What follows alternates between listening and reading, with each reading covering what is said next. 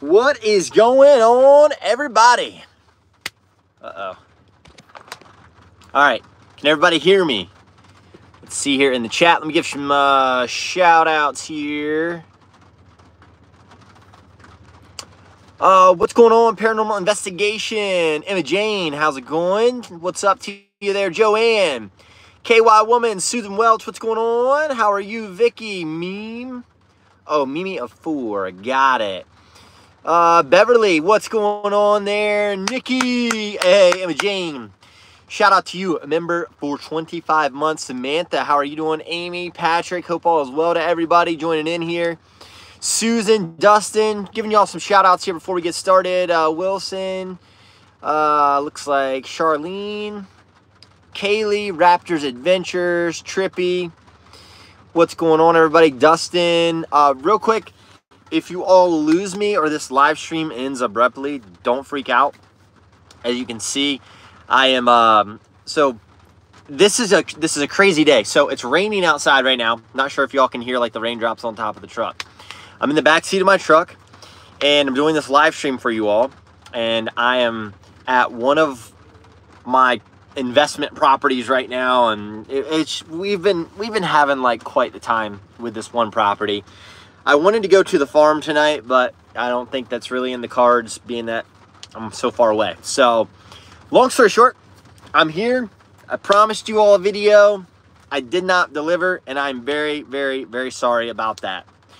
But we're going to cover some juicy stuff in this live stream, and not to mention we're going to get to talk about some things, because tomorrow, so basically the video that was supposed to upload today was got a copyright strike on it. Not really a strike, but it's a strike, and basically makes it to where I cannot upload that video without being penalized. So I really do apologize. Does it suck? Yeah, but this video is so worth the wait. And what's going on? Heidi says, I've come a long way since 90,000 subscribers. Yeah, no, I appreciate that. That means a lot. Carla Small, thank you very much for the super chat there. Shout out to you there, Carla. Sherry Ann, oh, Carla Small with another super chat. What's up? What's up? So, all right, so we got to talk a little bit. Tomorrow's video, what's going on, who is trespassing, all of this good stuff. So, number one, let's talk about, we basically caught 2 people trespassing. And, I mean, I don't know how to explain it. I mean, I kind of teased it on the live stream the other night on the vlog channel, but we caught 2 people trespassing, and the state police got very, very, very, very involved, and it was just one thing after another after another. Well, I'm going to give you all a little bit of a context here. So I was going into the farm by myself. This is like a week later after we caught the trespassers. And no, for somebody who just said, or was it teenagers? They were not teenagers. They were full-grown men, for what that's worth. So, hey there, Lion Court says, same here in Sydney, Australia, raining and no need for apology. Stay safe. Thank you so much for the super chat there, by the way. And Andrea, thank you very much for becoming a member here on the channel. Adonica says, are you going to make hoodies? Yes, we are. Carla Small coming back with a super chat donation. So here's what I need y'all to do. I am going to, I'm gonna go probably, I might try to go live again on Friday. Now, here's where I'm going with this. If I go live on Friday, I will probably have a website for you all to go to at that point, where you can start booking investigations at the farm or my auction house, places along those lines. So there's so much work to get done in such a short amount of time. But Aaron, thank you for becoming a haunted associate member there. Big shout out to you. So a lot of y'all are loving the farm videos, and that's kind of where I'm going, is in the video, in tomorrow's video that you're going to see. Oh, this was nuts. So I was in the house by myself. Now, you all know I have cameras all throughout the house. There's this one camera that particularly sits in the living room that sits straight up like this. And it was on a desk, and it fell over and landed like face down on this glass platform, and like I could see through the glass platform that obviously the camera got knocked over. So I'm thinking to myself, I'm like, all right, what happened to the camera? So I jump in my truck, start heading to the farm, and once I get to the farm, I mean, it's just me. Kayla and Chris were, that's Chris's girlfriend, Chris and his girlfriend, I should say, they were actually out for vacation, and Chelsea, she stayed back at the house. And I'll tell you right now, I got here to the property during daytime, like it was like just, it was normal. I was feeling good. And I go inside the house, and next thing I know, just felt weird. Just felt so weird, so off. I was like, man, there's just something's not right. So I walk into the living room, and the camera is back up. And I look at my phone, and I'm like, what in the hell? So, for all intents and purposes, there was about a time window of about 4 minutes from the time that I pulled into the farm to the time I got out of the truck to the time that I got to the camera. And at some point, you can see the camera go right back up like this. Weird, not on camera, but like it took, that one's just a picture camera. So it takes picture in time. So if there's movement in front of it, it will then take a picture. So the camera is now facing back up when I walk into the house. And I'm thinking to myself, I'm like, okay, this is weird. Maybe the pictures that came through, maybe it just wasn't registering properly. I don't know. So now fast forward to a couple hours later into the night. Now things get really weird. Bailey, yes, Chris does. And anyway, so later on into the night, I got thinking to myself, I'm like, that was a little weird. And next thing I know, the notification goes off on my camera. Same one again. Now the camera is like, it's like on wood. So now I'm like, okay, is this on the ground? So I drive all the way back to the farm. I get out of my truck. I go inside. I'm looking around. And sure enough, the camera is still facing up. It's not on the floor. It's not on the table. So now I'm really confused. About that time, there was a very loud noise from the basement. And as you all know, the basement is where the portal is located on the property. So obviously, me being me, start doing an investigation. And I'm not going to spoil the rest, but I was by myself. And y'all are going to have to watch tomorrow to understand. Like, just some of the weirdest things happen at this farm. And it's becoming all more prevalent of just like, wow, this is actually like some weird, crazy stuff going on. Carla, thank you for the super chat there. And Emma Jane, thank you for the super chat. Emma says, thank you for your hard work and dedication. We really appreciate you. Well, Emma, I appreciate you as well. Lisa Lutz, thank you for the super chat. Much love to you there. So Liz says, I've been digging the farm videos and Fear Follows Faison series. So next up on the Fear Follows Faison series is us going to the Conjuring house. And after that, I can't really tell you where we went and are going next and all that good stuff. But yeah, it's going to be pretty cool. Another thing. Yeah, somebody said, by yourself. And did I have my GUN with me? I sure did. I sure did. So, Dylan. Okay, so you all saw Dylan's video last night. I don't know if any... Comment below if you saw Dylan's video last night. That's going to make a difference in whether or not, like, I'm ruining something for you or not.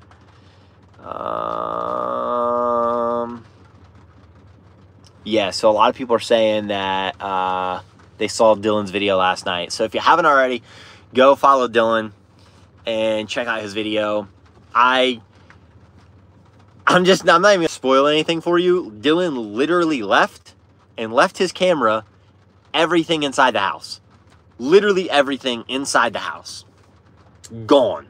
Absolutely gone. Did not care about his paranormal gear, his cameras, none of it. He was just like, nope, not doing it.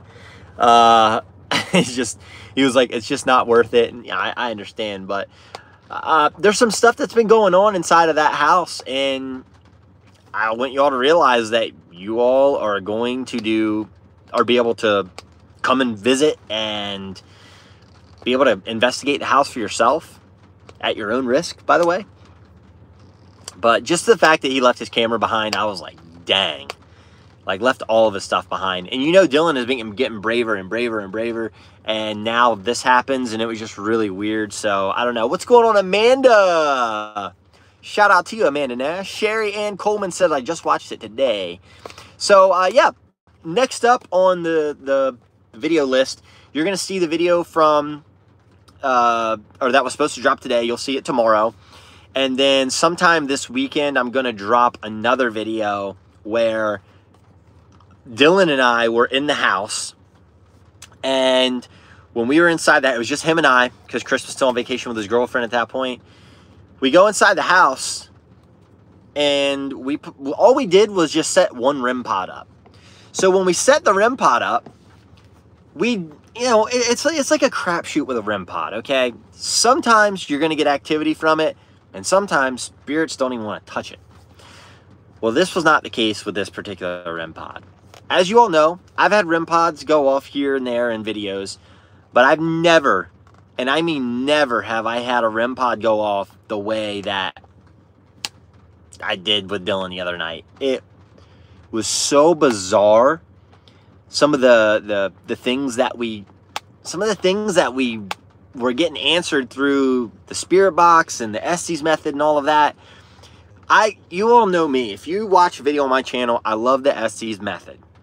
Because this here, it's one of the most foolproof ways.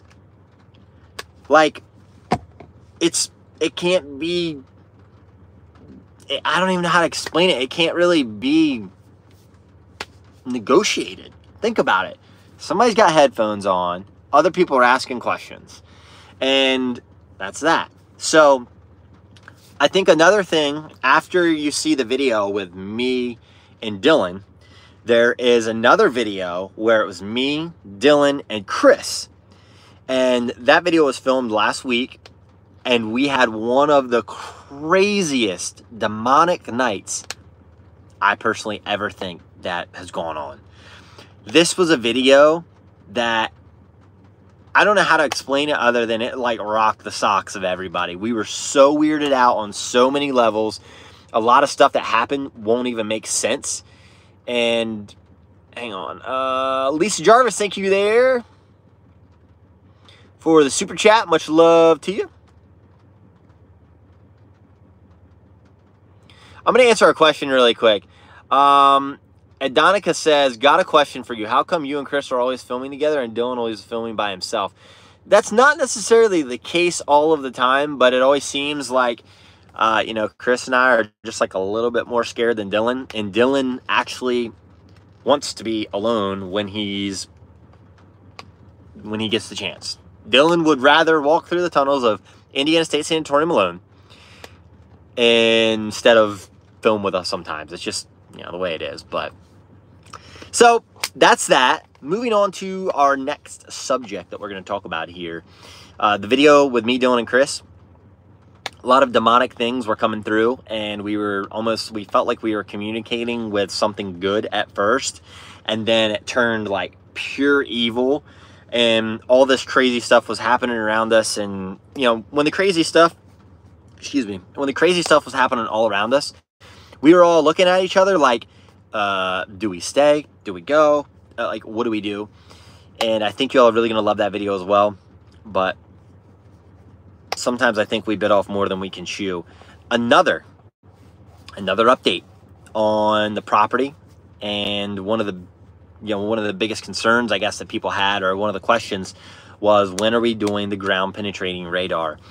That there is a very tricky subject. It's a $50,000 piece of equipment, and the problem is renting a $50,000 piece of equipment comes with a little bit more responsibility. You have to have actually, like, I have to get an insurance policy on this unit for us to even bring it to the property. And it's getting shipped in from Arizona. So it sucks, yeah, but like, it's like finding the proper insurance company to cover us using that piece of equipment is really, really tough. So I was at the farm yesterday, and I'm looking around at some of the hot spots that were marked, And I'm thinking to myself, I'm like, man, I really need to get this ground penetrating radar here faster than fast, because I really want to know, is there something in the ground? It doesn't mean that there's actual like person from way back when. This could be an item or artifacts of some sort too. So being right along the river, like the whole entire farm property is actually on a river, it just makes it to where the possibilities are endless. All the settlers that came up through the waterways and the rivers and the creeks and the bay and all that, could be something there. It really could. So somebody said they don't have an experienced person to operate that. So in order for us to have an operator to run that machine, we got quoted just today $5,000 for 8 hours plus the equipment rental. So if you want an expert to come in here at $5,000 every 8 hours, I personally cannot justify spending $5,000 for 8 hours of someone's time right yet.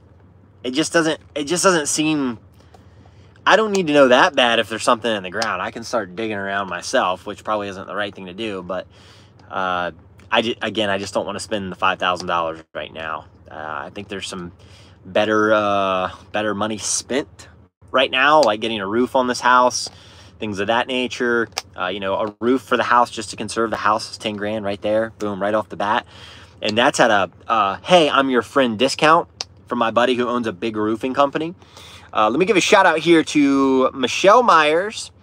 CJ, you and the guys should come to Washington State and go to the Northern State Sanatorium. Hey, all right, I'll put that on our list there. Thank you very much. And Michelle, I realize that this is your very first super chat, and I really appreciate that. So thank you very much for that.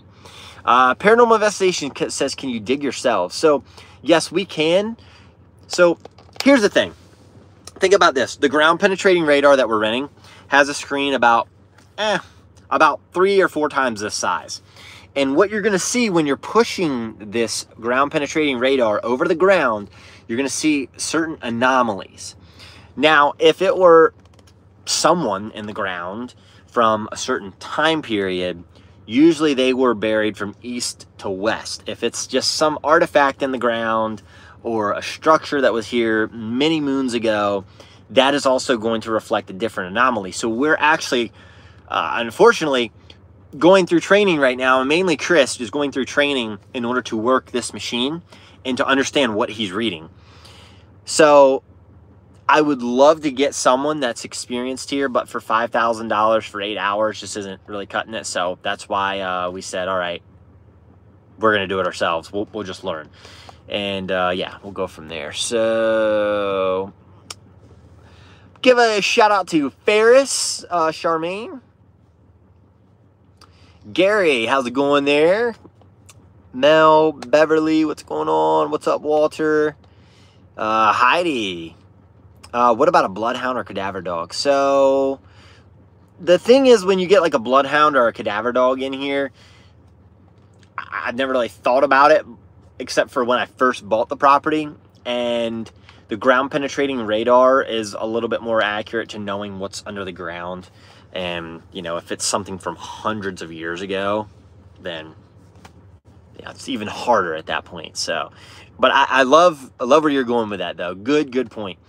Another thing about the ground penetrating radar that we're renting, this system, so think about this as the screen, but just like about 4 times this size. When we're scanning over, the radar is penetrating down in a downward motion this way and that way. So it's almost making a V like this. And what we're recording is we're scanning 6 feet to the right and 6 feet to the left. So, or technically it's 6 feet. So it's 3 feet to the left, 3 feet to the right, 6 foot.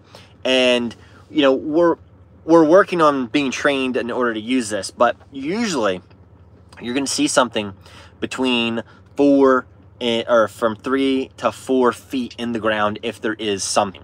Now, over time, you're going to have, think about this when the leaves fall, right? In the woods, the leaves will slowly deteriorate over time. So we have to penetrate through those leaves. And that's one of the biggest concerns is like tree roots. we could say, oh my gosh, this looks like something, and it's actually a tree root. That's where proper training comes into play. Now, when we're reading this screen, when we're going to be pushing over like this, it's casting down in that V formation like this, what we're looking for is anomalies almost in a boomerang shape. And if it's in a certain length, then we'll know what that is. If it's not in a certain length, we'll also know, hey, that could be an artifact of some sort. And I'm really proud to say this, that I'm trying to utilize people who are close to us. Chris's dad is a professional metal detector, and he's going to bring his metal detector out here. And if it is like a small anomaly, we're going to mark it. And then after we mark that anomaly, he is going to go there, scan it with his, I guess you would call that a metal detector. It's like a professional grade metal detector. He'll go over it, he'll scan it, we'll all dig for it. So there's a lot of cool stuff that he's going to be able to do with us. He's going to come spend a weekend here with Chris, me, and Dylan. And hopefully by that time, Sonny will be back in the videos, maybe. And it's really cool. And I'm happy to have Chris's dad do it, because he is really, really good at what he does. And, you know, it's just possibilities. Possibilities are endless of what you can find.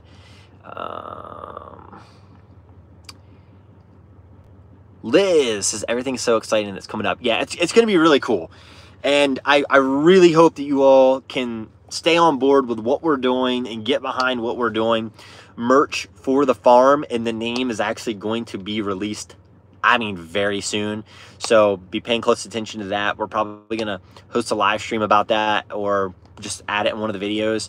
So with that being said, we're going to have hoodies, because we're getting ready for the fall. And with that, we are going to be naming, we're going to pick rooms in the house. And if you purchase merch when they do drop, we have some really, really special things that we're going to do for everybody. So you're literally going to be a part of the farm. And we got some other cool stuff that we're going to end up doing too, that I think you all are really going to love.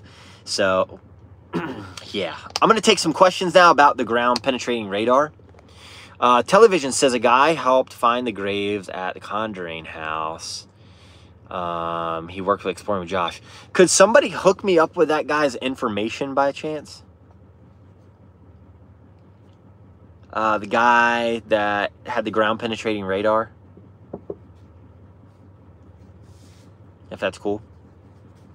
So hang on one second. I'm gonna. All right, here we go.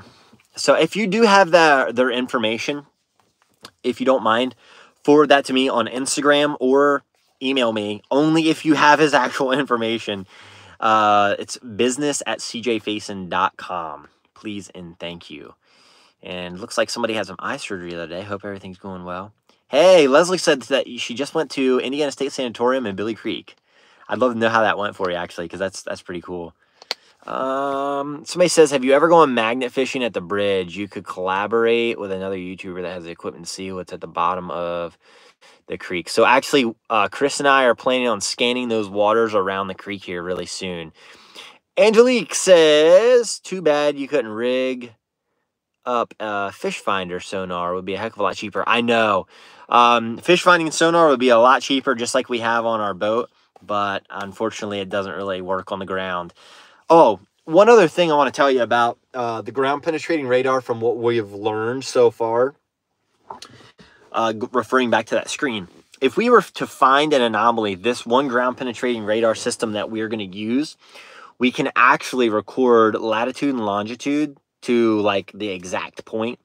So we'll circle, obviously, with like maybe a spray paint or a marker of some sort, but we'll also be able to go back in that system and see exactly where that's at.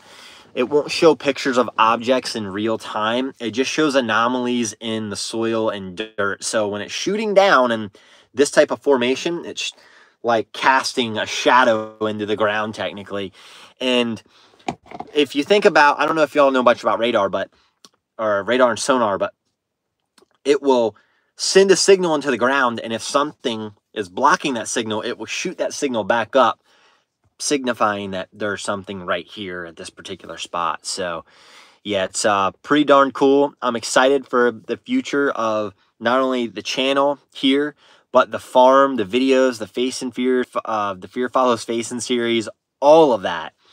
And we hope to see everyone be able to either own a piece of merch, own a piece of the farm, or quite possibly maybe you come and visit the farm when we put the bookings up. That's going to be a really big thing.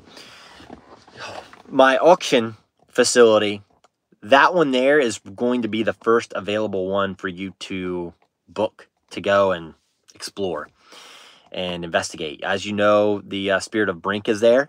So we're going to be releasing a website again, probably around Friday when I go live, and just telling you all what that website is, introducing you to what's going on. And yeah, it's going to be wild. Somebody said, why not a live cam at the farm? That's actually not a bad idea. So Lisa says, what happens if you find a body? Well, that's a really good question, Lisa. And I particularly, hang on one second. Particularly what would go on at that point would be, obviously we hope it's nothing from present time. We don't want that. Truthfully, I would, if it's a unmarked grave from hundreds of years ago, I would at least like to pay respect to that grave and put a gravestone there and mark it.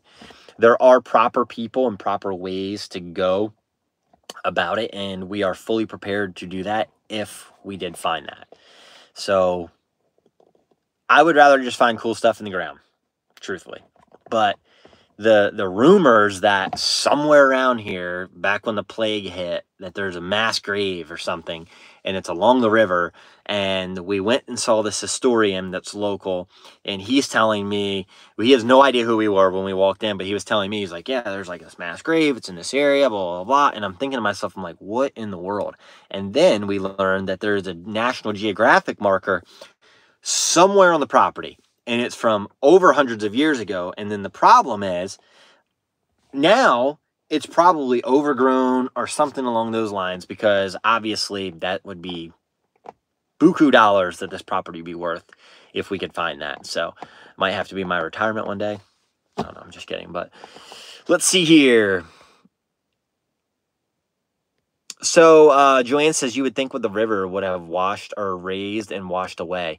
So a lot of times, think about this, Joanne. A lot of times, way back in the day, if they were to, bury a family member or something, they would do it along the waterways, but they would also find an elevated piece of land, in which I have right here. So that's not like right here, but you get what I'm saying. So that's one thing to think about. So there could be stuff, you know what I mean? Somebody could have buried treasure here years and years ago. So I don't know. Happy birthday, Cannon. So John said Chris's dad may be able to find that marker. And yes, I do agree with that, John. And hopefully he can. I think it would be really cool. Let's see here. All right, who is Kiwi, and why are y'all telling Kiwi to stop? Am I missing something in the chat? Do we have mods in the chat today? Matt White, what's going on? Thank you for the super chat there. Another super chat donation shout out going to Carrie. Hey, it's Carrie's first time ever doing a super chat. So, hey, shout out to you there. Thank you so much. Everybody, I appreciate you tuning into this. I really do. I have some work that I have to do on this one investment property that I'm at right now. So, yeah, I'm sorry. Let's see here. Okay, Lisa, let me do this before I get off. Lisa says, what are you hoping to find? So we're hoping to find old relics and artifacts.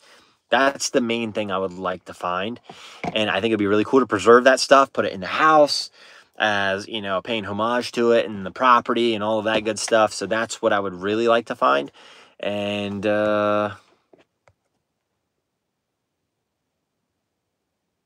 Rebecca, thank you for the super chat. Another super chat donation going to Matt White. What's up? Thank you again. We appreciate that, my man. Let's see here. Who else we got here?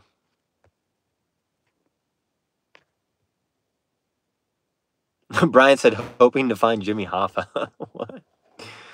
Oh, man, that'd be weird.